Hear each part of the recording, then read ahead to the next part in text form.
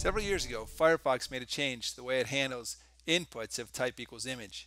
I didn't know about this until recently, and when I tried to find out why my form wasn't working the way I expected it to in Firefox, I came across Anup Shah's blog post here, and Anup agreed that it would be good to make a video explaining how this works. And so that's what we're doing here in this video. The original blog post is at the URL shown here. Thanks Anup for agreeing to let us use this as the basis for this video tutorial. Here's the code. You can see we just have a form. The method is get, and the form is submitting to itself for purposes of this example. And the form just has one input in it, and it's type equals image. The name of the image is button image, and its value is button dash value.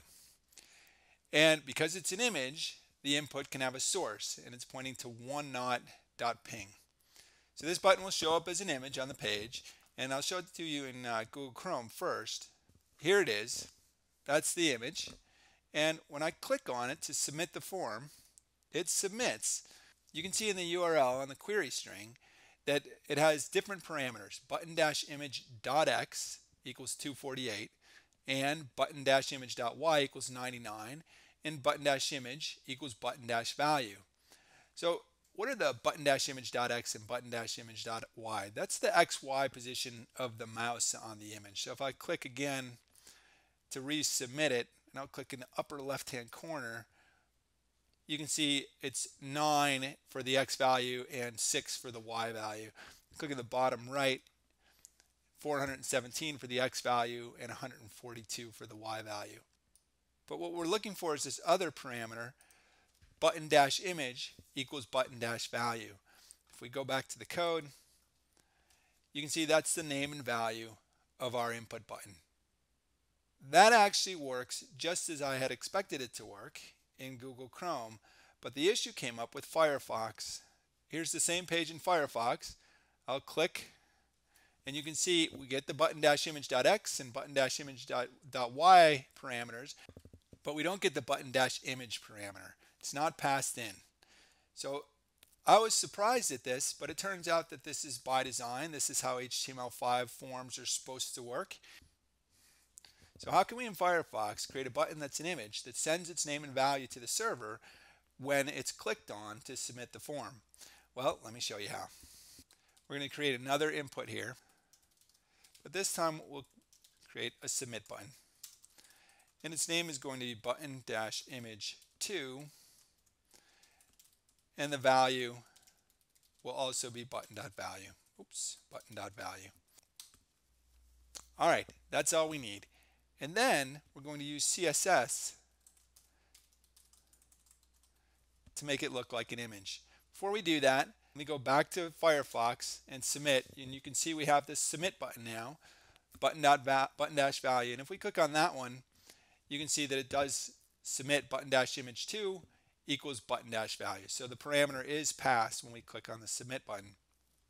But we don't want it to look like a regular button that just says button value on it. We want it to look like the image button above it. So how do we do that? Input type equals submit. And the first thing we're going to do is put a background on it. The same image that we used in our image button. So let's take a look at that and see what happens. Okay, you can see that from the shading that there's an image in there, but it looks like we need to set the height and width to make it as big as the other image. Let's do that. The height is 140 pixels and the width is 430 pixels. Okay, we'll stick with that for now. Go back to Firefox, and now we have a beautiful button. So there's a couple other things here that are still a problem. One is you can see that button-value still shows up on our button. We want to get rid of that. And our submit button also has a border. We want to get rid of that too. We'll get rid of both of those now. Border none. That gets rid of the border. And to get rid of the text, we'll just make it transparent.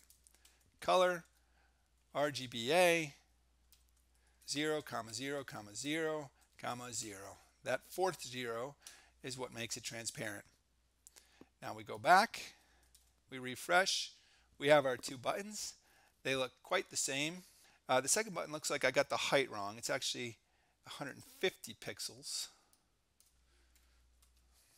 There we go. Now our buttons look exactly the same. Again, if I click on the first button, the image button, it passes just the X and Y position, but not the button image property. And if I click on the second button, it passes button image too. So that second button will do the trick. I hope you found this helpful. Thanks again to Anoop for the inspiration for this video. Check out his blog article for more information on the history of the issue. Take care.